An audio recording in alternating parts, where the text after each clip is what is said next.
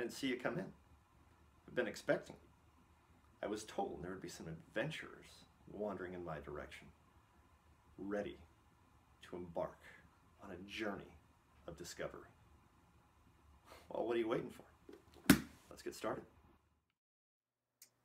I can see by the look on your face that you are ready to know about how Bayesian statistics can be applied to time series analysis.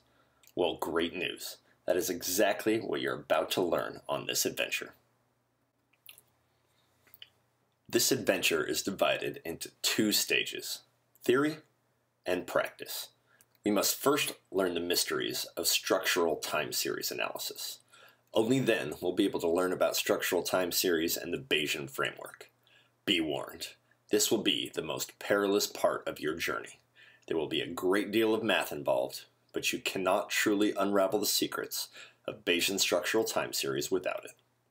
Once we understand how Bayesian structural time series works, we'll be ready to roll initiative and take on this beast using the power of R. This will consist of two parts. First, we see how to implement BSTS models. Then we will harness the full power of BSTS by including regression terms. But before your adventure begins, we would like to point out some resources. Much of what we will talk about is based on the paper Predicting the Present with Bayesian Structural Time Series by Stephen L. Scott and Hal Varian. For more background on structural time series, see An Introduction to State Space Time Series Analysis by Commodore and Koopman.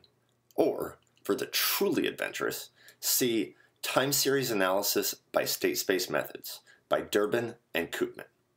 For implementing BSTS, we will be using the BSTS package in R, so the package documentation makes for a good reference. You may also be interested to know a GitHub repository exists for this tutorial series. There you can find all the presentations, code, and data that we use. A link to this is provided in the description below.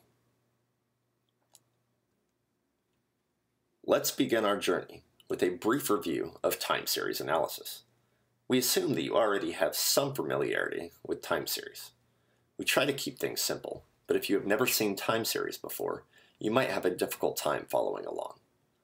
Also note that we assume you are familiar with the basic ideas of Bayesian statistics.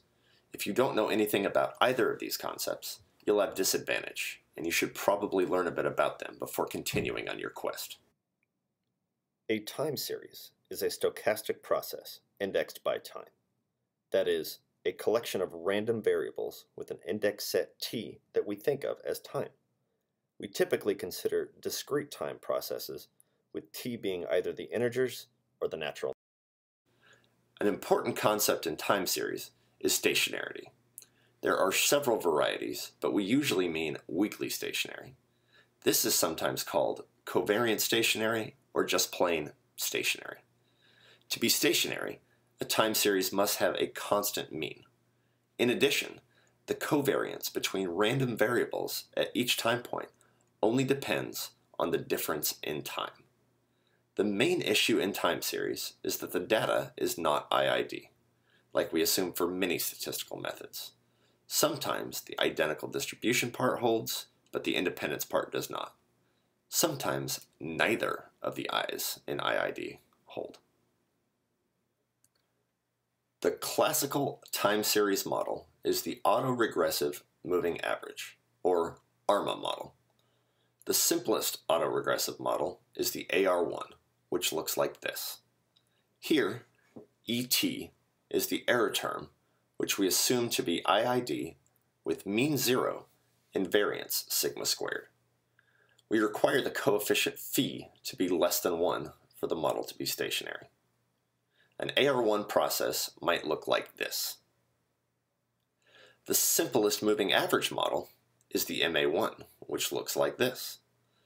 The ET here is again the error term, which we assume to be IID, with a mean 0 and variance sigma squared. An MA process might look something like this. The AR1 and MA1 models can be extended and combined to form an ARMA model. A general ARMA process is usually written like this. Phi b is the AR part, which is a linear combination of previous values of the series xt.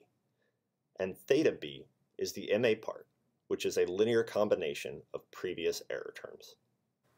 Well, that's it for the time series refresher. If you haven't encountered time series before and had trouble following along, you might want to study up a bit and come back. Otherwise, glory and reward await those who are brave enough to navigate the trials and tribulations involved in learning Bayesian structural time series. Come, stalwart adventurer, let us explore this dungeon of mysterious treasures. In the following tutorials, we will battle untold horrors and demons together, and as you continue to level up, you will gain the strength to take down those who guard the secrets of Bayesian structural time series.